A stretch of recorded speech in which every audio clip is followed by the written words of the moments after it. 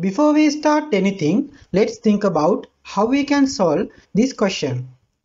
Basically, here we have a product of x over square root 1 plus x squared and ln x plus square root 1 plus x squared.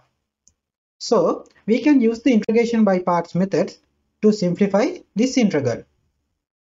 We can find the integral of x over square root 1 plus x squared using the equation integral fx to the power of n times f dash x or differentiation of fx equals fx to the power of n plus 1 over n plus 1.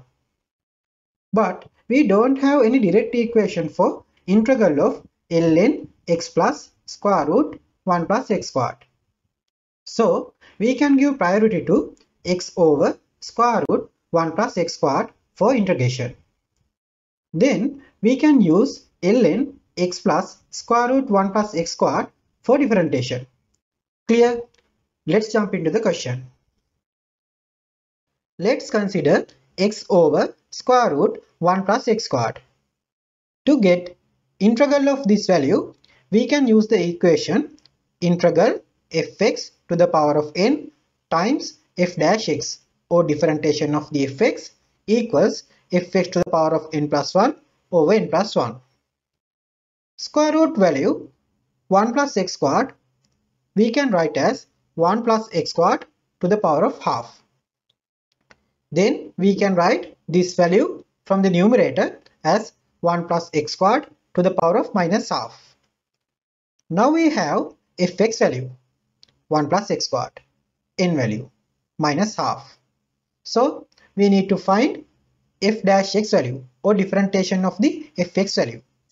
Differentiation of the fx value equals 0 plus 2x because constant value 1 differentiation equals 0 and x squared differentiation equals 2x. So we need to find this 2x value. We can write 2 value in the numerator. To cancel out this 2 value, we can put another 2 value in the denominator. Then we can write 1 over 2 value outside of the integral. Then we have integral 1 plus x squared to the power of minus half times 2x times ln x plus square root 1 plus x squared. Now we can apply the integration by parts method. Integral of 1 plus x squared to the power of minus half times 2x value we can write as 1 plus x squared to the power of half over half. In here fx equal 1 plus x squared, n equals minus half and f dash equal 2x. So n plus 1 value equals half. We can write ln x plus square root 1 plus x squared value as it is.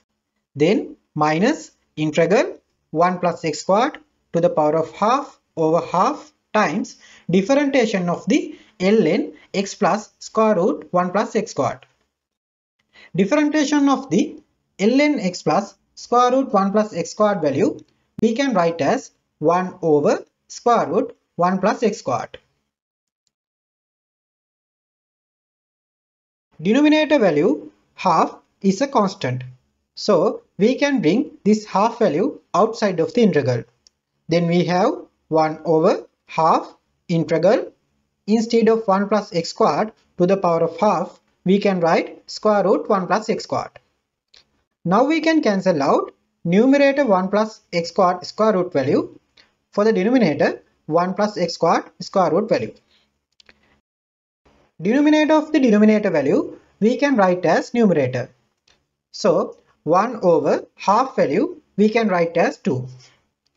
Now we have half within bracket 2 times square root 1 plus x squared ln x plus square root 1 plus x squared minus 2 integral 1. Integral 1 value equals x. Then we can get 2 as a common factor and cancel out this 2 value for the denominator value 2. Then we have the final answer as square root 1 plus x squared ln x plus square root 1 plus x squared minus x.